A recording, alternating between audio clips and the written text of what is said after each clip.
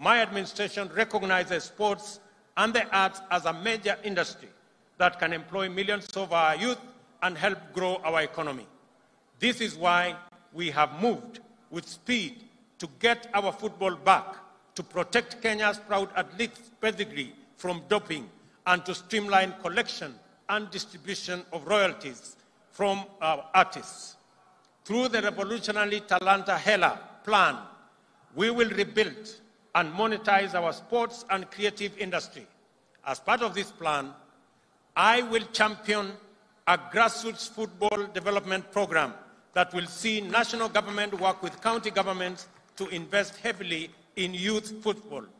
Arrangements are at an first stage to launch a bottom-up football tournament to be contested by under-19 teams from all 47 counties.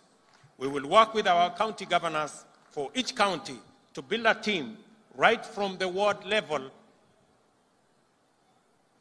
This is the first step in our Football Vision 2030, where we will target our HARAMBEE stars to play at the 2030 World Cup and Kenya to host the 2027 Africa Cup of Nations.